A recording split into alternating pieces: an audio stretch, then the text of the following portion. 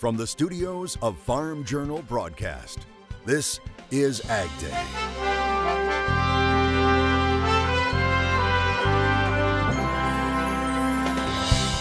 Coming up on AgDay, the wool was flying and the music was loud. How the world's knitting and metal combined. Is the corn crop finally getting some help from Mother Nature?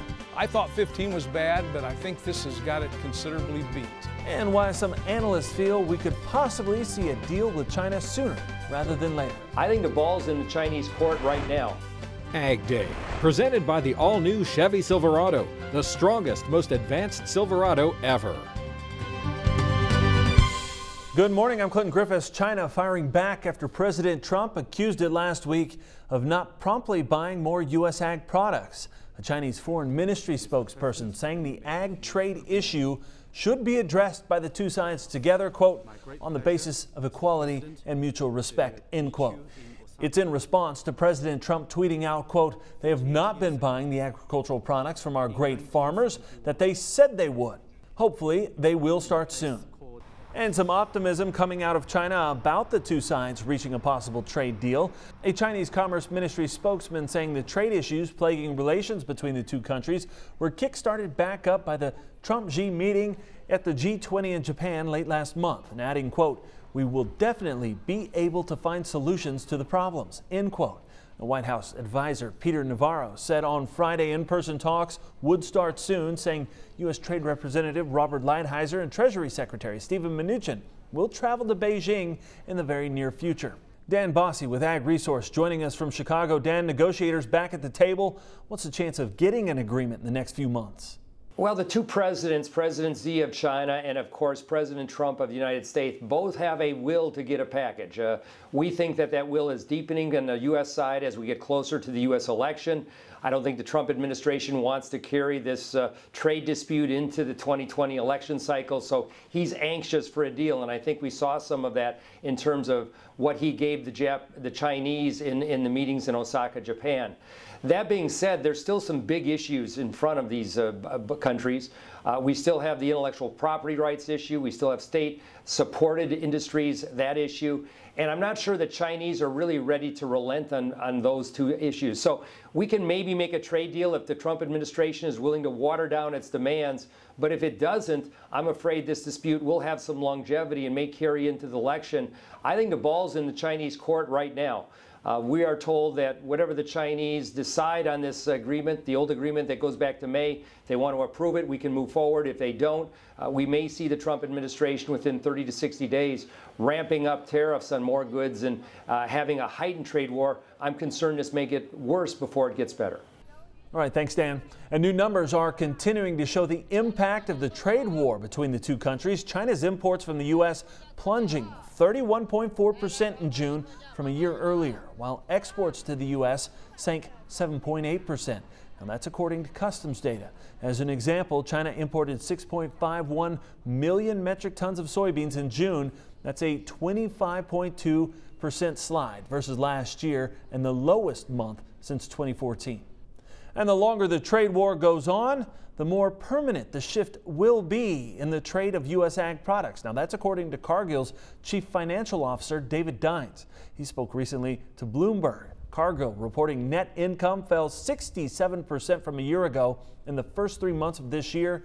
It is the steepest profit decline for the company in 4 years. Dines saying, quote, we are concerned about our farmer customer. It's been a challenging time for farmers here at home, both from a trade aspect, but obviously the weather aspect, end quote. On a different trade front, the German economy minister saying he sees about a 50% chance of the EU reaching a trade agreement with the U.S. yet this year.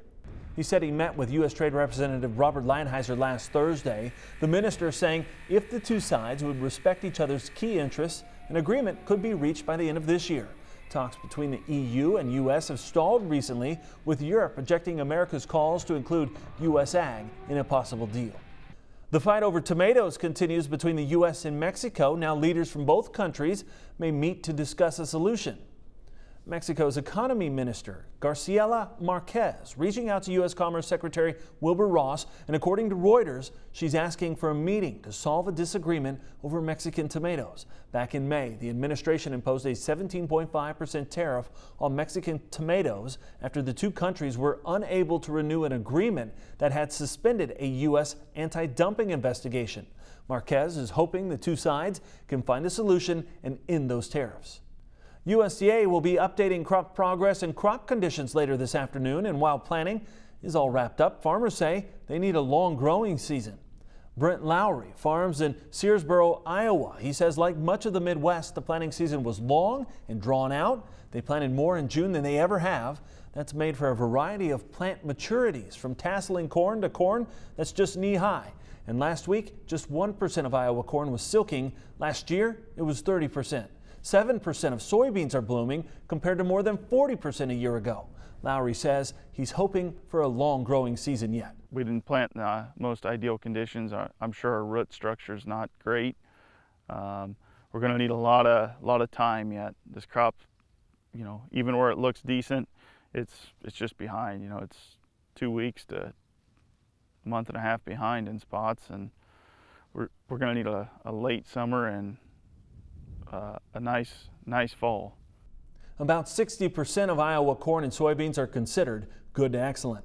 Meanwhile, in Missouri, it's a similar story. Crops near Cairo, Missouri are all over the board in terms of maturities. Les Monroe farms and does crop consulting in the area. He says there are still replants and double crop planting underway. They need the warm weather to continue, but not without more rain. The heat units right now are helping, so we're seeing the corn move along and develop. It's starting to get some good color now. Some areas it's tosseling and it looks pretty good.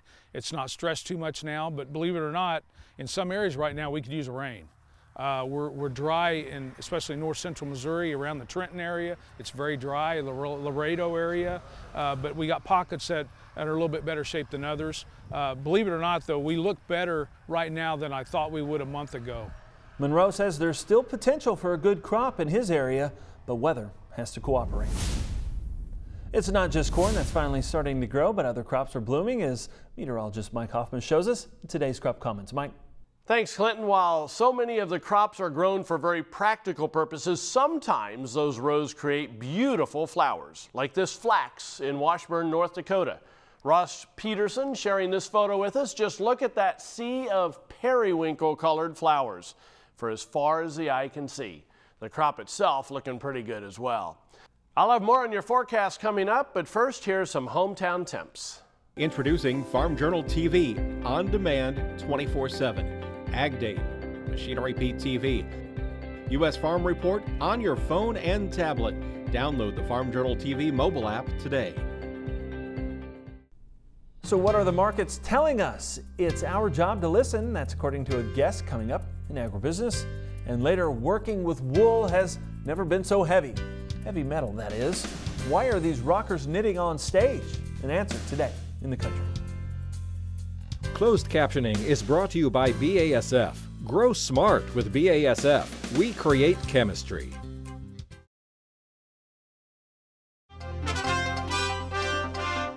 The market ended Friday with a rally continuing in grains. Can it last into this week? We'll get an update from the CME.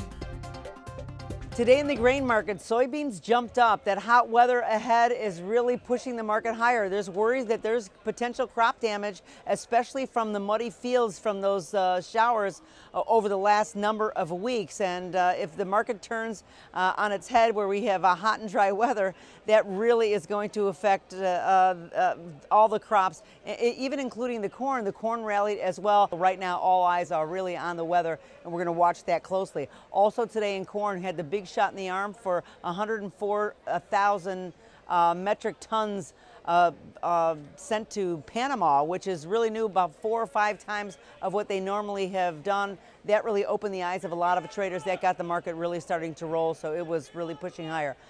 Wheat was firm as well. It's consolidating after the report yesterday, and we had that big surge. That surprise reduction in the world ending stocks gave the wheat that boost that we were looking for. Today in the livestock complex, live cattle was firm. That strong underlying support is really building, and in spite of the fact that the grain market was higher, we were able to still get a couple of upticks in that live cattle. Interestingly enough, that USDA report that came out yesterday was bearish, and yet the market in corn and wheat and soybeans rallied yesterday and continue to rally more today. That's putting some serious pressure on that feeder market, and the feeders started to fall. It looks like that we're going to be trading back and forth. The feeders basically gave back all their gains for this week. Sorting through the market noise can be a challenge and, frankly, a little confusing. Tyne Morgan joins us from our studios in Kansas City with a look at how to listen when the market talks. Here now with Darren Newsom of Darren Newsom Analysis. Darren, you're a big proponent of watch what the market is telling you. Look at signs in the market, look at trends, watch what the market's telling you. So when you look at the market right now, what is it telling us? Right now it's telling us that, let's just look at the corn market. Let's start with the corn market. And if we look at the forward curve, the December to July forward curve, series of future spreads, what we see is very little carry out there, particularly with the CME changing its official storage rates from 5 cents per bushel per month to 8 cents per bushel per month. The carry that we've got now in that forward curve covers very little calculated full commercial carry. That's a bullish situation. That's telling me that the commercial side of the market is very concerned about supply and demand down the road. And that's even accounting for the roughly 2.4 billion bushels that is expected to be carried over from 2017-18 into the 19-20 marketing year. So we look at forward curves. It's telling us that corn's bullish, soybeans not so much. There's still a lot of question marks about soybeans. Do we know exactly why commercial traders are this bullish? Do we know if it's acres? Do we know if it's production, whatever? No.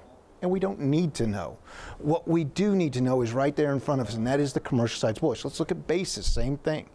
Soybeans, again, not quite as bullish. Still have a lot of soybeans to deal with, despite the silliness of the 40 million bushel residual use adjustment this past report. So we look at forward curves, we look at basis, then we just simply look at the trends of the market itself, and that tells us where the fund money is going. Market's trending up, funds are pouring money into it. So real quick, what should a producer's end game be? I've heard a lot that, they think corn prices are going higher. They've positioned themselves as such. And then when we see a little retracement and we see this, kind of the barriers that corn prices have, they're getting frustrated. But, looking all year, what should their end game be? End game should be just simply rule number one is don't get crossways with the trend. So as long as the market's trending up, stay in step with that. It's when it starts to change. Right now we're not seeing it, but when it starts to change, when we start to see the carry strength and whatever it might be, then we might need to make a move. All right, Darren, thank you so much for joining us. We appreciate it. We need to take a quick break, and then we'll be back with much more right here on Ag Day.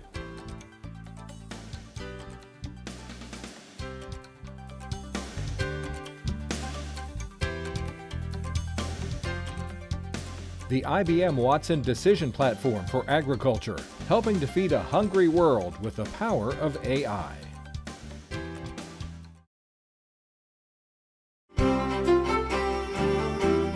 Welcome back to Ag Day. Your meteorologist Mike Hoffman looking at the root zone moisture map. And Mike, you can see it had started to dry out along the Gulf Coast there, but probably not going to be an issue after this week. Yeah, next week, or at least the middle of this coming week, we'll probably see that change to blue in southern Louisiana. I don't think there's any question after Barry.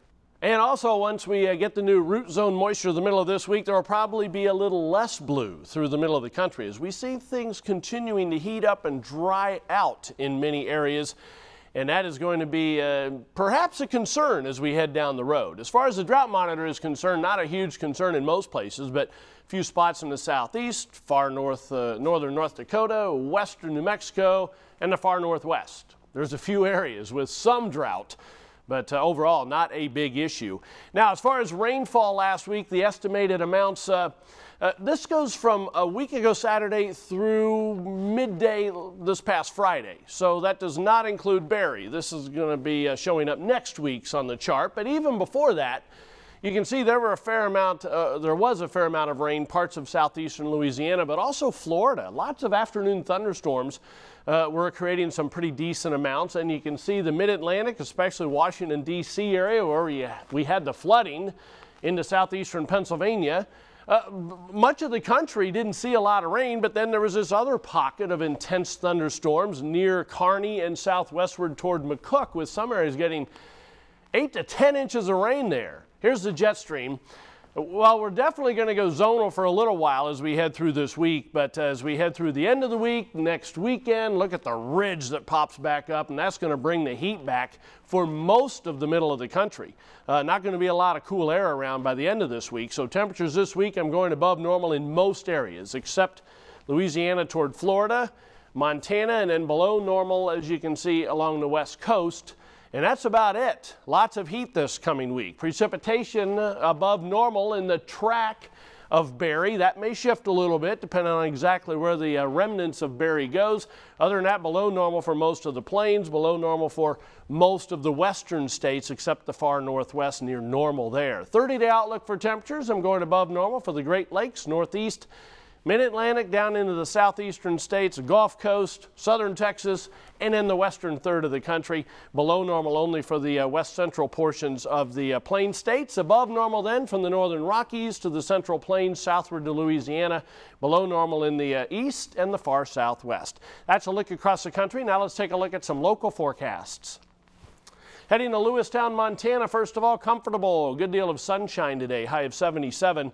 Oklahoma City, lots of sunshine, hot and humid, the high up to 93. And Macon, Georgia, muggy with a mix of sun and clouds, high around 92. Rocking and knitting sounds peaceful, right? But not for a group that gathered recently overseas. You just have to see this. Coming up, plus Machinery Pete is here. Talking hot prices on used track tractors coming up, folks. Stay tuned. Closed captioning is brought to you by BASF. Grow smart with BASF. We create chemistry.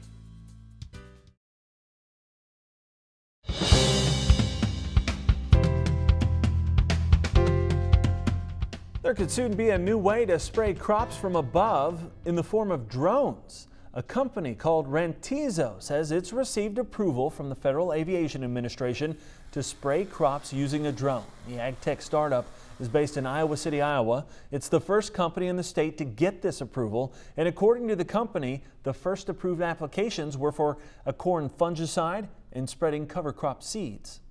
Wet fields means there's a demand right now for track tractors. Machinery Pete looks into this hot market and has some advice. Well, not surprising, I suppose, given the very late and wet harvest 18 and plant 19 seasons we've had, folks, that we're seeing a big increase in the demand for and prices paid for good used track tractors. Now, back on a farm auction May 30th up in northwest Minnesota, this Challenger 65E with 1,900 hours on it sold for $72,000. And when I got checking our auction price data at machinerypete.com, well, that's the highest auction price on a 65E in 20 years. Now, just last Thursday, a farm auction in northeast Illinois, a couple more hot prices on Challengers. Here's a picture of a 2011 MT755C. This thing had 3,684 hours on it, sold for $108,000. Now, that's the highest auction price on an MT755C in 4.5 years. Now, on the same sale, this older 04 MT855, 3,996 hours on it, went for $97,000. And when we looked at our auction archive here, we find that's the highest price in 3.5 years on an MT855. Now, I'll leave you with a John Deere example. This 2013 Deere 9560 RT, 1,107 hours on it, very good condition, sold on a farm auction April 9th up in east central North Dakota. Went for $206,000. Highest auction price in 2.5 years on a 9560 RT. Coming up, a celebration of music and wool. This isn't your typical festival. You have to see it to believe it. Next.